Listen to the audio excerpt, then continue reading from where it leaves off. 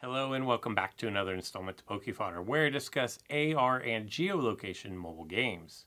In today's video, I'm going to be giving you an exclusive sneak peek into the week ahead, which is Jurassic World Alive's 3rd anniversary.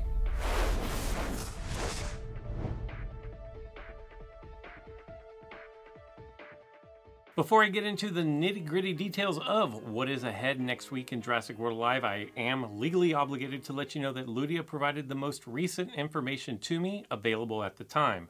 They are not final and subject to change if necessary. Now that that is out of the way, let's discuss the greatness that is going to be happening from May 24th until May 30th. Breaking down the week ahead, on Monday and Tuesday, you're going to have 18 attempts at 2 different common creatures. And as far as commons go, I guess these are okay. You do have the sloth and then one of the newer raptors.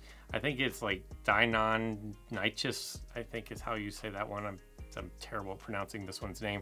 But those 18 attempts, commons, you know, I wouldn't go out of my way to dart any of those and just use Monday and Tuesday to rest up, because the rest of the week is going to be absolutely phenomenal. As we start to make our way through the week, on Wednesday and Thursday, you have Gorgonops, you have Oviraptor, you have Andrewsarchus, and then you have Compsognathus Gen 2. Now, as far as all these go, you know, the first two, the Gorgonops and the Oviraptor, are short proximity spawns, but they're kind of everywhere. Andrew is going to be found in local 2. I'm almost positive that it is local 2. And then Compy Gen 2 is going to be found in local 4. So there's nothing really exclusive here, but you know, they're all really good. Personally for me, I think Compy Gen 2, just because it is the newest creature out of the 4. Andrew is absolutely amazing. And then the other 2 make up really nice hybrids as well. So you do have options here, and you will have 24 different attempts at those options, so you can feel free to spread them out. Just do whatever's around you. You only have 2 days, so you might be forced just to kind of take whatever you can get. And then on Friday, you have 12 attempts, but you have 1 day. 1 day only to do your 12 attempts. You're going to have Dodo. No more trying to find it in the park. 12 attempts at Dodo. You know where I'm going. But if Dodo's not your thing, you have Pelta, which is currently the hybrid pursuit creature of this week. You'll have another chance next week on Friday. You will have Dakotaraptor, which is a local 2. And then you have Acrocanthosaurus, which is going to be a local 3 or 4 as well. Obviously, Dodo is the park spawn. If you want to follow the always dart the exclusive, then Pelta is going to be your option as far as that goes. Then on Saturday, you're going to have 3 different legendary creatures with which to choose 1 attempt. Pukaidai,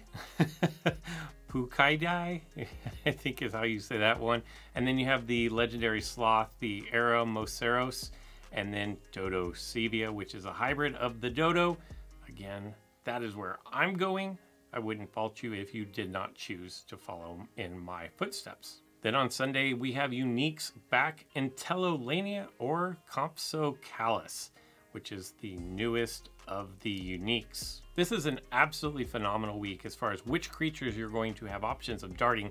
And then add into that, there's going to be sync capsules that are going to have these creatures, probably not the unique, most likely not the legendary, but the epics, the rares, and the commons.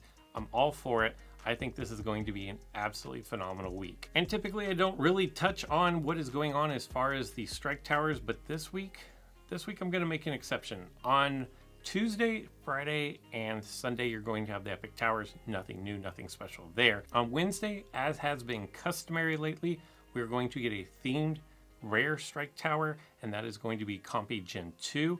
And for Friday, our themed tower is the new fan favorite. Everybody wants to see this one, Bumpy. As long as you defeat this strike tower, I believe everybody gets the same 200, although that might be scaled based on your level. But if you are level 20, you will get 200 DNA, which is going to be able to unlock the new epic creature. And just when you thought the week couldn't get any better, on Friday the 28th, we have our first ever Friday raid boss, and that is going to be the newest apex creature, Refernatum. This thing is a Dilophosaur, and just look at this. Wow. It is impressive. In fact, this might be my new absolute favorite looking creature. I have no idea about the moves. I don't know anything about it. But if I'm just going on looks alone, sign me up for this thing. It looks, whoever did the artwork on this, like you deserve a standing ovation.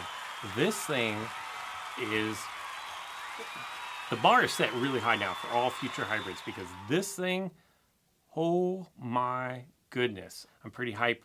This is a cunning creature, and if I remember after reading all the moves, it is a distraction beast. And you know, as soon as this thing goes live, I will be putting together a raid strat for everybody. Make sure you are subscribed to the channel so you will be one of the first to know how to take this bad mamba jamba out. If you're hype about next week, make sure you smash that like button, subscribe if you haven't already, and that's all I've got for this one. I hope you guys enjoyed it, and until next time.